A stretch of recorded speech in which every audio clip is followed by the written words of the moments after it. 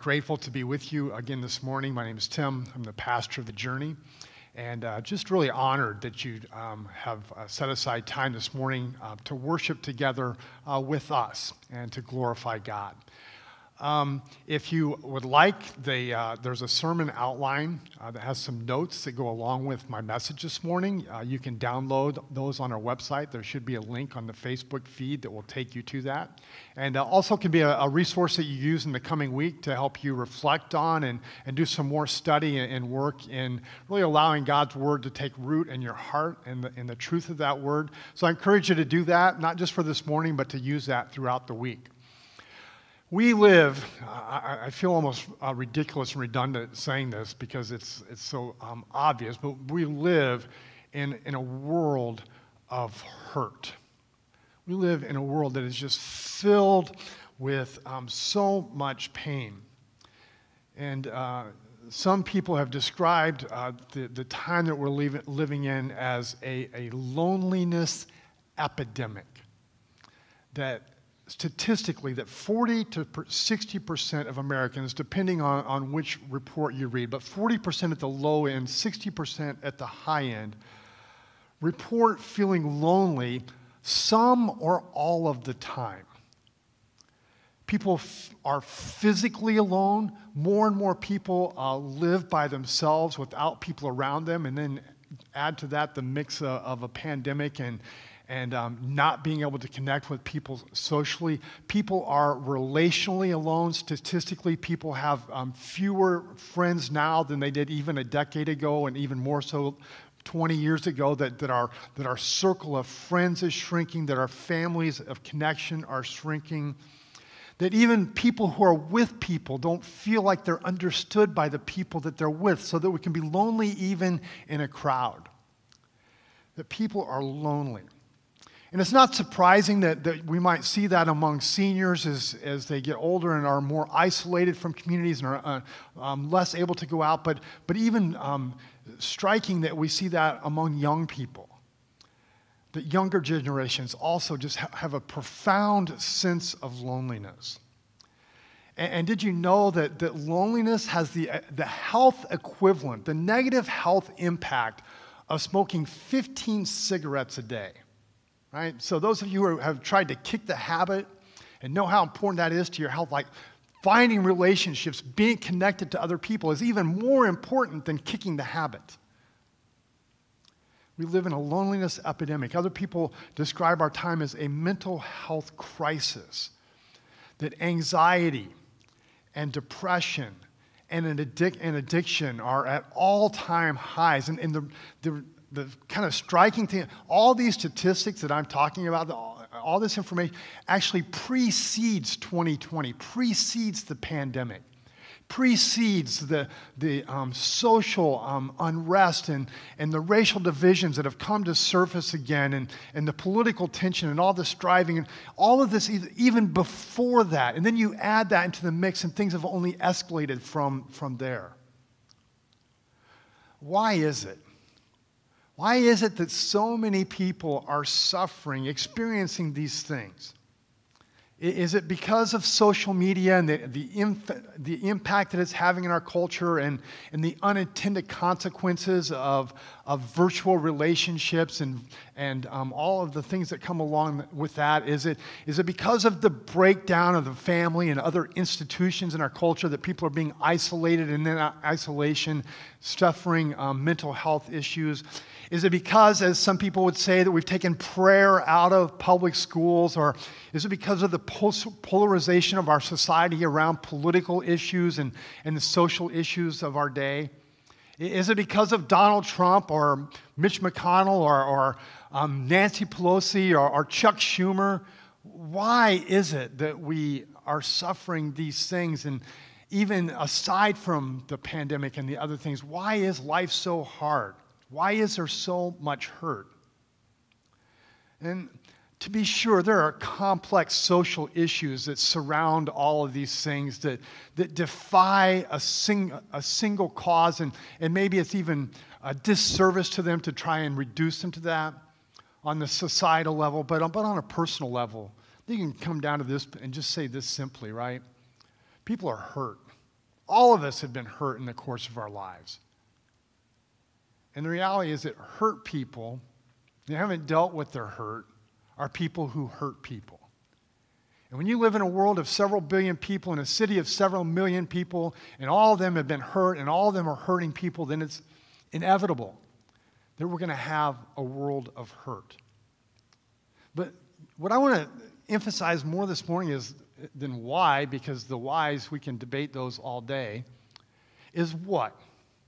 What, if anything, can we do about it? No. I want to, not what can we do about it. What, if anything, can I do about it? And what, if anything, can you do about it? What can be done? If you've been following our story that we've been walking through over the last several weeks as we've kind of unpacked the world as it exists and where we are in the world, that we've basically, I can summarize it this way. We've kind of broken it down into 4 acts. In Act 1 of the larger story that we live in, that there was creation. That God created the heavens and the earth, and as He created each element of it, He said that it was good. Except for this one thing, that after He created Adam, He says it was not good for man to be alone. And then He created, out of Adam, He creates Eve. And it's very good, right? God has created humanity in His image and likeness, crowned with glory and honor, placed them in paradise. Act 1 of the story is a story of beauty. It's the once upon a time of all once upon a times. But in Act 2, something goes terribly awry. That sin enters the world, and with sin, shame and pain and blame and heartache and brokenness and all manner of evil is unleashed in the world in the fall. Creation, fall. But then there's a great rescue that takes place when God becomes man in human flesh in the person of Christ to rescue us, to save His world, to redeem it, to take it back, to claim it. And not just the world, but those that He created, those He loves in the world, to restore us to a relationship with God. And so in Act 3, that there's this great rescue, and it's all leading up to a restoration, a renewal of all things in Act 4 of the story. And that right now, we're living somewhere toward the end of Act 3, right? After the redemption, after the rescue of Jesus, but still awaiting the final consummation of the kingdom. And it's saying that we're in the end of chapter 3. I'm not saying that, hey, Jesus is coming soon. Jesus may be coming soon. Jesus said, stay alert, watch, wait, look for me, anticipate my coming, prepare for my coming. Don't go to sleep on it. It's coming. But do we wait for this renewal? And we're still waiting. And while we wait, then it's very clear that we still have a reason to be here in our waiting. Right? We're not just biding our time till Jesus comes back, that we have a reason. Just quickly, Psalm 139. The psalmist says, all the days ordained for me were written in your book before one of them came to be. You are at this time, the psalmist says, because God ordained it to be so. Paul says in Ephesians chapter 2 that we've been saved by grace through faith, not by works so that no one can boast, but to do good works which God prepared in advance for us to do. That God had ordained these days for us, and that we have a purpose in them. Acts chapter 17:26, that God determined the times and set for us and the exact places where we would live. That we are where we are in time, we are where we are in history, we are where we are in geography, because God ordained it for us to be here. And my primary point this morning is not just that you have a reason for being here, but that you actually, and I actually, have something unique to offer in this day. I want to say that you have, are you ready for this? You have a superpower. You have a superpower. Now, I suspect some of you might be thinking right now, wow, Tim, you have a super imagination. If you think that I have a superpower. Or maybe you're thinking, you are super misguided. Or maybe you would take it even another. Maybe you're just thinking, Tim, you are super stupid. Maybe you're inventorying your assets right now, and you're thinking, superpower. Do I have any power? What power do I have? What are my best? What is the best thing that I have to offer? Could that be something that's super?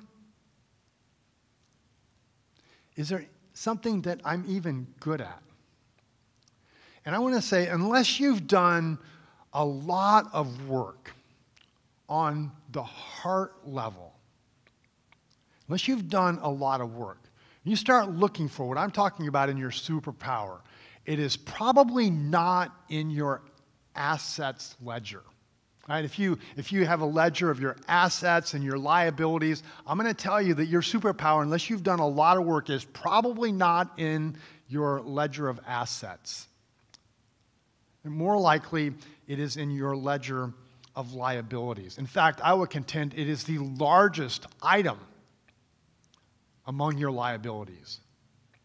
Maybe so large that you've already written it off in your life as bad debt. Right? Just something to be forgotten because it can never be reclaimed, never be recovered. The source of your superpower rests beneath your greatest vulnerability, your greatest embarrassment or source of doubt or fear or shame. Beneath that thing that you are most regretful of, most want to make sure that nobody else ever finds out about, never gets discussed again, the thing that you would like to hide away and forget about to ever, like the skeleton in the closet that you hope will never be opened up. Because God says this. He says, my power is made perfect in weakness. My power is made perfect in weakness. And the context in which he says this, he's actually having, it's in Paul's writings to the letter in Corinth that he speaks these words. And Paul was a man who had all the right credentials. Right? He was a guy that had the right DNA. He was Jewish born, and he was speaking to people that meant a whole lot to, that he was among God's chosen people. He had the right DNA. He had the right credentials. He went to the right school with one of the leading scholars of his day, that he had the right education. He had the right citizenship. Even though he was Jewish born, he was a Roman citizen. He had an incredible testimony of how God took him from darkness into light. He had ecstatic, just unbelievable visions and revelations of God and a paradise that God revealed to him. He had a long list of accomplishments in his missionary journeys and planting churches all over the Roman Empire. He had uncompromising determination. I mean, he went through all kinds of things in the course of his life and never let up in his pursuits. He went to prison, he was beaten, jailed, shipwrecked, all kinds of tragedies. And someone with all of that, someone with all of those credentials, someone who had gone through all of those things and prevailed, is someone who could start to believe with all of that they actually were all of that. And so Paul says in 2 Corinthians chapter 12, to keep me from becoming proud, I was given a thorn in my flesh that he describes as a messenger from Satan to torment me. To keep me from becoming proud, I was given a thorn in my flesh, a messenger from Satan to torment me, to keep me from becoming proud. I was given a humbling source of pain in my life.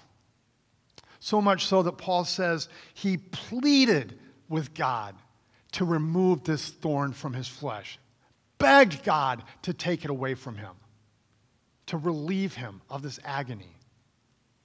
And he says each time that he asked God to remove this thorn, God responded, "My grace is all you need." Paul, you don't need your list of credentials. You don't need your list of accomplishments. You don't need all those things that you hang your, you don't need your visions and revelations, right? What you need to know is that my grace is sufficient for you because my power works best, not where you're strong, Paul, not where you're accomplished. My power works best where you are weak. And Paul embraced it. Paul embraced the superpower of his weakness wholeheartedly. So he writes, "So now I am glad to boast about my weakness so that the power of Christ can work through me.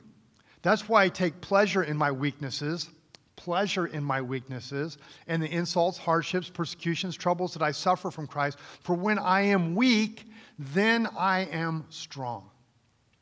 In 1 Corinthians, he says, "I came to you in weakness, with great fear and trembling. My message, my preaching were not with wise and persuasive words, but with the demonstration of the Spirit's power, so that your faith might not rest on human wisdom, but on God's power." He says, if I must boast, I will boast of the things that show my weakness. If I'm going to tell you about anything, I'm going to tell you about how broken, how shameful my past is, how broken my life is, how weak I am, because in it you see God's strength. He says to his young protege, Timothy, in 1 Timothy chapter 1, "Christ Jesus came into the world to save sinners. And Timothy, I am the worst of them all." Right? This guy with all these credentials, all these accomplishments, all these achievements says, I am the worst of them all. But God had mercy on me so that Christ Jesus could use me as a prime example of his great patience with even the worst sinners. Timothy, if God can save me, he can save anybody. Then others will realize that they too can believe in him and receive eternal life. All honor and glory to God and forever. He is the eternal King, the unseen one who never dies. He alone is God. Amen. There is unbelievable power in the unleashing of your superpower. In the unleashing, in the unveiling, the revealing of your weakness. The psalmist says in Psalm 32, "Blessed is the one whose transgressions are forgiven, whose sins are covered. Blessed is the one whose sin the Lord does not count against them, and in whose spirit there is no deceit." He says, when I kept silent, when I hid my weakness away, when I buried my shame, when I kept silent, my bones wasted away through my groaning all day long, for day and night your hand was heavy on me. My strength was sapped as in the heat of summer. Then I acknowledged, then I let it out, then I opened it up. I acknowledged my sin to you. You did not cover up my iniquity. I said, I will confess my transgressions to the Lord, and you forgave the guilt of my sin. Unleashing, unveiling, releasing your weakness, your embarrassment, your shame, your pain. So the psalmist says, frees you from guilt, frees you from shame, frees you from all the masks and the poses that we wear to hide those things away, to keep people from seeing them, so that we can keep a good look, maintain a strong front. frees us up from the pain and the agony and the burden of carrying all that garbage so that we can be truly ourselves, so that you can be truly you. Not the front, not the pose, to be truly you. Because only when we are truly us and people know us for who we are, can we be truly loved. So you all have certain idea of who I am. And I try and like give you my best front, right? And you think, hey, Tim, he's pretty cool. I like him. Or Tim, he's really great. I love him. Or Tim, he's a good guy.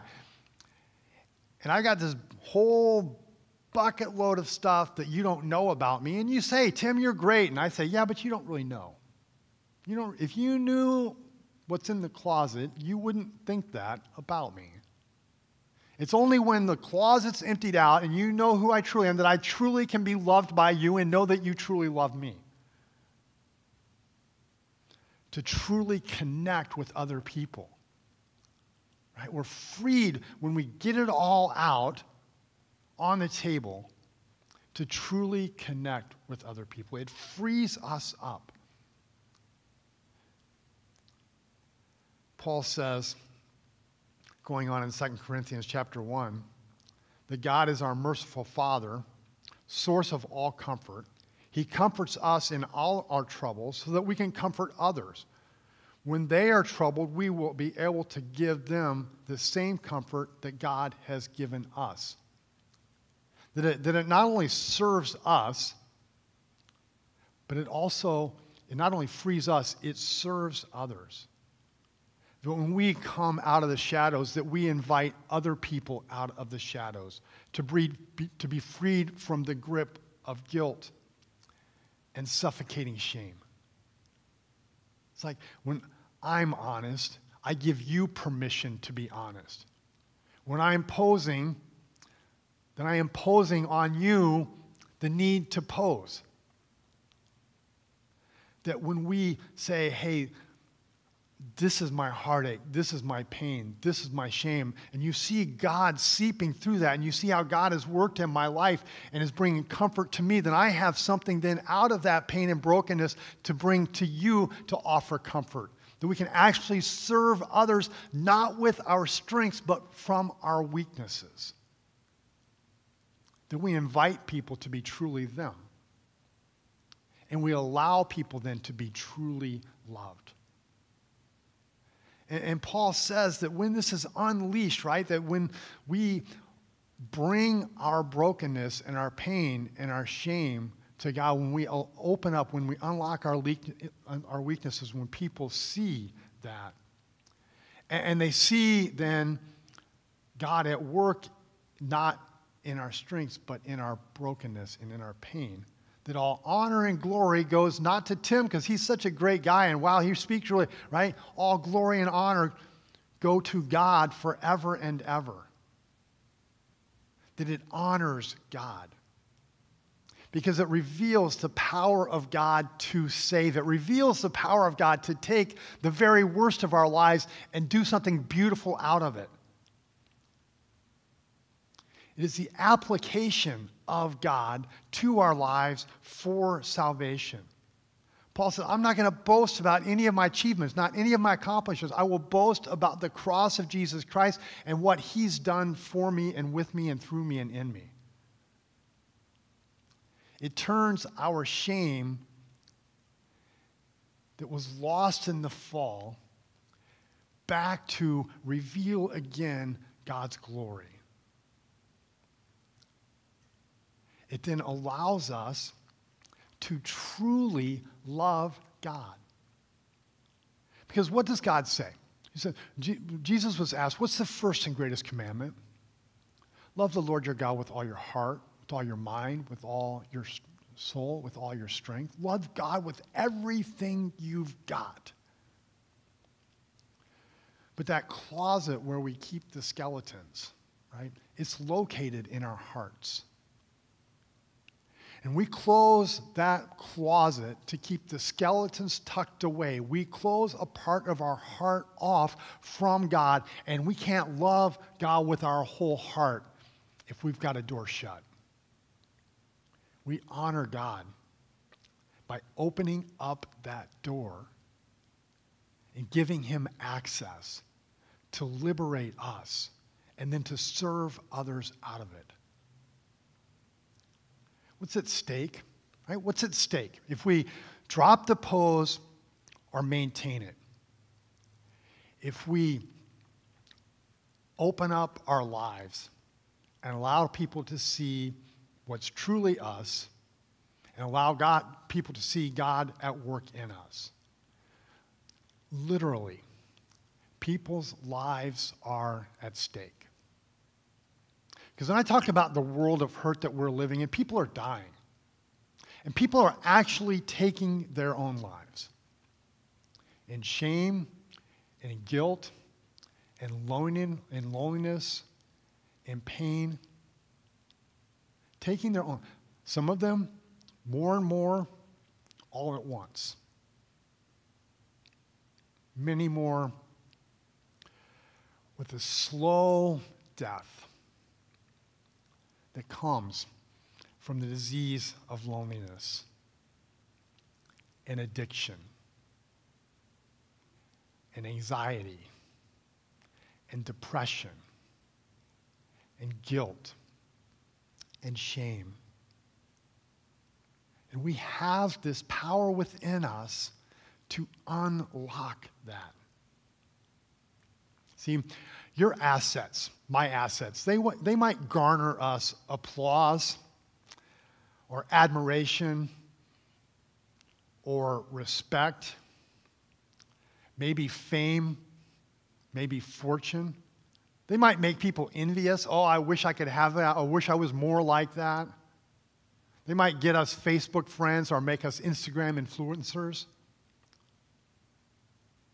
But they are unrelenting taskmasters. Because when we offer our strength, we do it once, and then we need to do it again.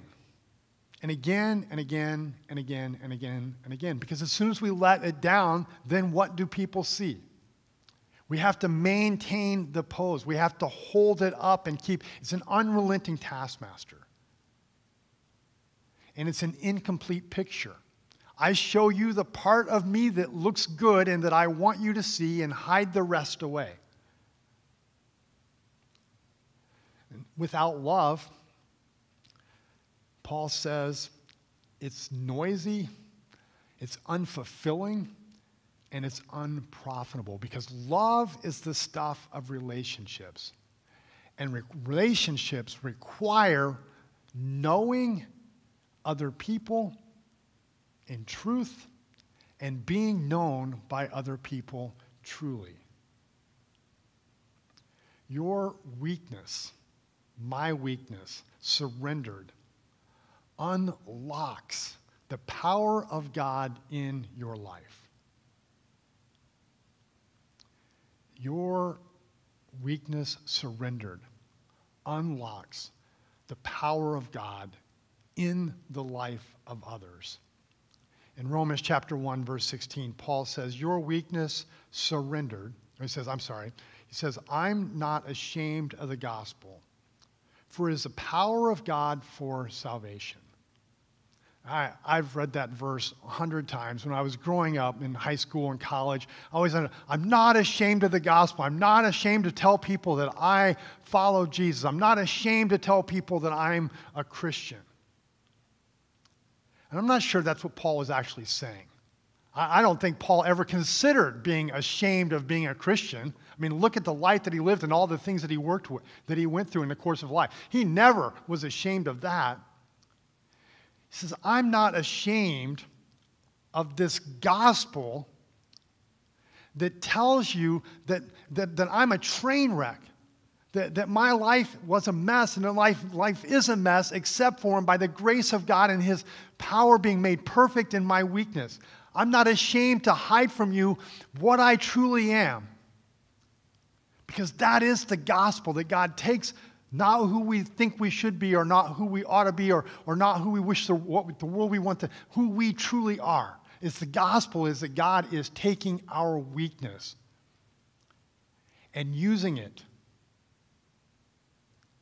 to accomplish the fulfillment of his kingdom and to reveal his glory at work in our lives to the world. Knowing and being known is the key to loving and being loved in our relationship with God and our relationships with each other. It's why, for our church, one of our highest values has always been and will continue to be connecting in authentic relationships in community. And we've been pushed away from that over these last several months, doing that in so many ways because of the pandemic.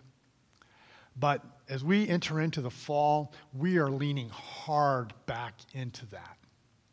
And so, in some ways, what we've been doing over the last several weeks is actually an infomercial of God's truth and God's purpose for your life, for where we're leaning into as we go into the fall. We are relaunching our small groups, and we're going to do them live and in person, outdoors, socially distanced, following all the rules and requirements, but we're going to have live small groups.